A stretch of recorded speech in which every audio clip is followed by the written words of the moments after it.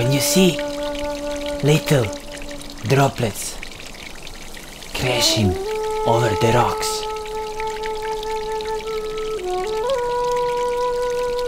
when you hear the water slowly eating the stones away, you know it's been doing so for millions of years,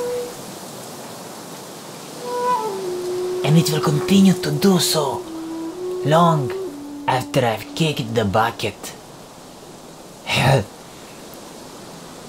it will do so long after we've all kicked all the buckets there are.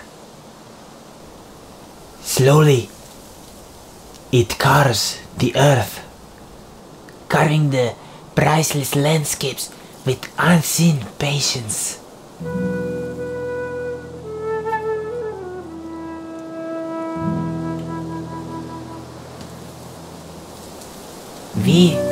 We've, on the other hand, lost all patience.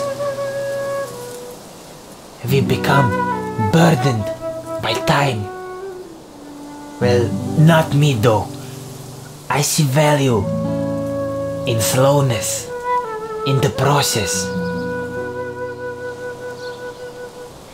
It may take 1,000 years to grow a forest, but the earth will still do it.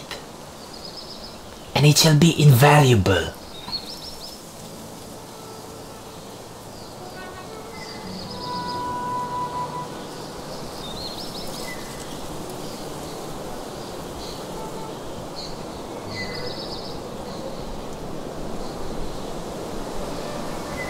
That is how invaluable things are made.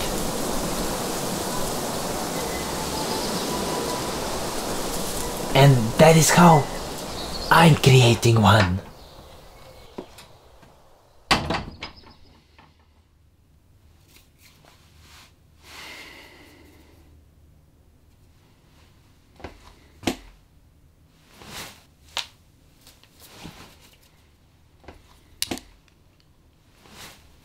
Swipe by swipe.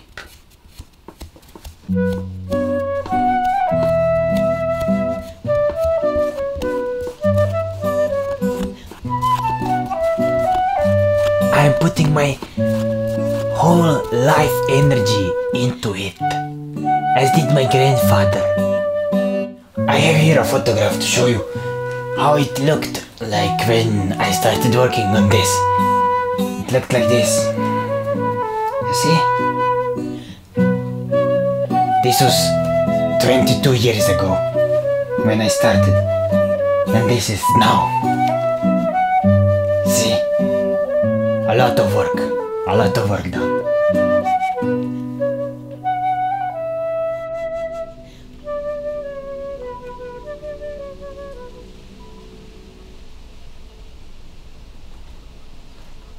This will be the most invaluable sculpture the world has ever seen.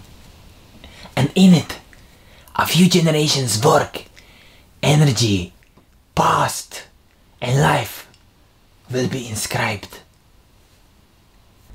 My skin rubs off faster than the layers of wood, of course. That means it's time for the next finger. And by the time I reach the 10th, the first one is healed and ready to go again. I also keep this dust, little dust, you know? I keep it on the table. And it is mixed with my skin, because my skin also comes off the same like the wood, you know? And I keep it so I see how much I've done, you know? And it's beautiful. It's mixed skin and mixed wood, and if you try it, it tastes like past, like history, and a little bit sweat, like sweat, like you eat, you know. But it's beautiful, you know. What can I say?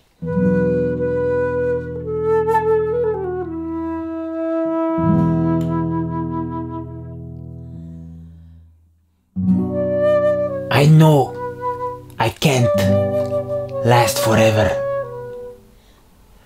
but I am willing to put my life into something that can.